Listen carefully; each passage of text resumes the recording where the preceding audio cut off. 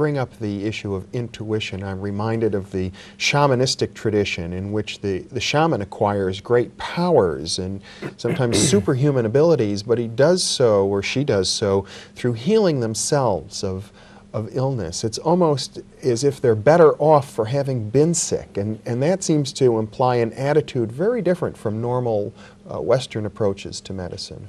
Well, one of the things that's very clear to me is that if a person comes into a practitioner, this could be an allopathic physician, could be a shaman, could be homeopathic, could be chiropractic. What the person is really telling you is, I need your help because this illness or this condition is taking control of my life. It is running me. I am no longer able to direct my life in the way that I would like. I need your help to restore that balance. Now, that crisis, which is what that is, does not have to be a breakdown. It can be a breakthrough. And that's not just a turn of phrase. What you find is that under conditions of extreme illness, this could be life-threatening illness, it could be very minor. A friend of mine who's a physician just had a cat scratch fever for 3 months. And it forced him to reevaluate what were the real priorities that he wanted in his life. When you have a limited amount of energy for 3 hours a day, what is it that you're really going to do? When you know that you have a terminal disease, how are you going to spend that 1 year, 6 months, 5 years? Are you going to spend it withdrawn, depressed, isolated, medication dependent, or are you going to get your life in order? You're going to communicate and say the things that you don't have the time ordinarily to say. So the point is that no matter how dire the prognosis is, and ultimately to be terminal would be the worst possible prognosis, there is a way to respond to that which is either healthy or ill. And I think one of the misconceptions we had is that optimal health somehow excludes illness.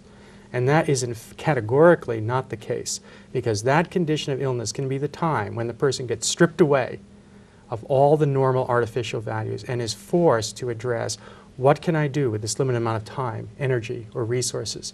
And to me, what people come up to out of that kind of a crisis, be it mental or physical, is really quite extraordinary. And many of the breakthroughs have a kinship with what you pointed out accurately, with a shamanistic tradition or mystical experience or a profound insight or a transformative experience. And to me, there's no doubt that illness is clearly a time, potentially, of transformation if it's handled properly.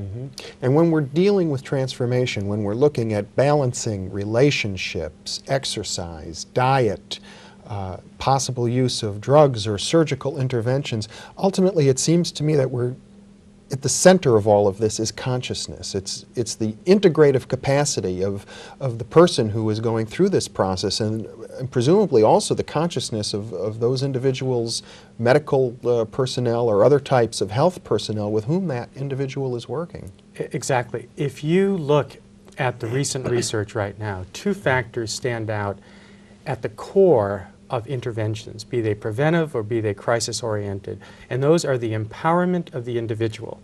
In other words, the person to come to the realization of the power of choice, informed choice, and choice within certain parameters, but that the person can literally exercise a choice. There's a story about William James, who found himself in a profound depression, speaking back to the idea of the wounded healer. This is William James, who was regarded as the greatest of American psychologists. Very clearly. Yeah. That he was in a very profound depression, and he was able to rouse himself out of the depression by realizing he had a choice between one thought and the next thought. And that note of optimism and building and saying, well, I'm going to choose to have an optimistic thought, and I'm choosing again, and I'm choosing again, is what he attributes as working his way out of this profound depression. That's what I mean by the empowerment of the individual, to know that there is, albeit in some cases infinitesimal, in other cases quite enormous, that there is choice. So the empowerment of the individual to choose. Secondly is another seemingly intangible factor, which is social support or the social network. The matrix within the person exists, the contact with other people, with the environment, with pets, with physically the rest of the environment. These two factors really have a tremendous amount more to do with the experience of healing than we ever expected. If you isolate individuals, no matter how well you put that person in an intensive care unit, they will not do as well. And there are some very good studies which have demonstrated people recover more fully from surgery in rooms that have windows versus the same surgical procedure in rooms that don't have windows. Very, very kinds of subtle interactions. To me, if I were to isolate two elements, these form the core. around that core, you have things like a certain exercise prescription or a certain diet or a certain pharmacological or a certain kind of intervention when the person is in crisis. But without that core, you don't get the healing experience. And that is something critical. One last example, which I think is really striking. We assume that aging is an inexorable biologically governed process genetically. And there's a fascinating overview of aging in science, and they called it normal versus successful. And normal simply meant usual or average. Successful meant what I would term healthy aging. And what they pointed out is the basic biological markers for how we know a person is aging, things as fundamental as insulin tolerance and carbohydrate metabolism, et cetera, were highly plastic. In other words, highly, highly influenceable, and influenceable predominantly by the person's empowerment, awareness of choice, and secondly, by the social support system the person kept and sustained throughout their life. Those are very critical factors. Let's focus in a little more on both of those. First of all, with regard to William James' insight, it seems that that may be one of the crucial insights of the 20th century, really, that we can control our own thoughts. Very clearly. And it's interesting that control, in and of itself, is an interesting word, because in our culture, we tend to think of it as either manipulating the self or manipulating others. And it really isn't that. And when you look at the literature, what you find, there's one person that we interviewed in the course of a study looking at executives and how they maintain their health under enormous pressure, gave the best definition. It was an executive at Bank of America. And he said, "I feel like I'm the director of a play rather than an actor in it." That's how we define control. Now, an actor is moved about. An actor is said, stand here, say these lines, do this, do that. A director orchestrates, a kind of superordinate function that orchestrates, brings elements together, literally brings the whole play to life. That's what we mean by control.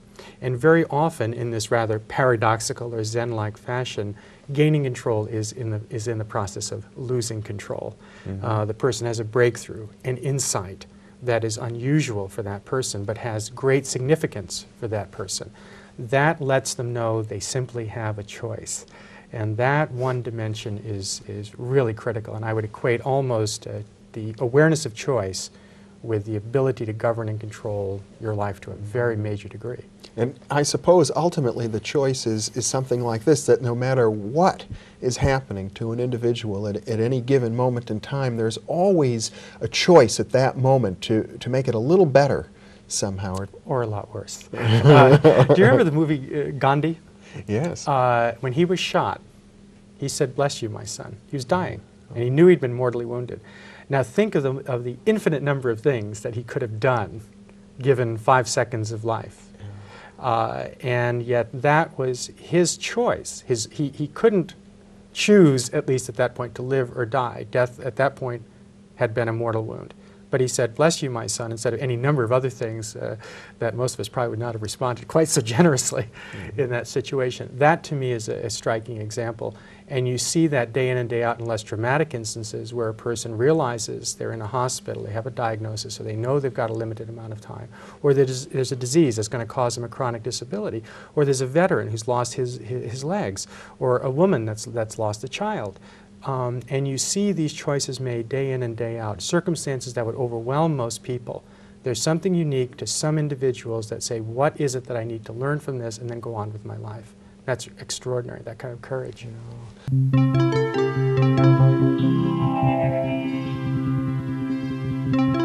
know.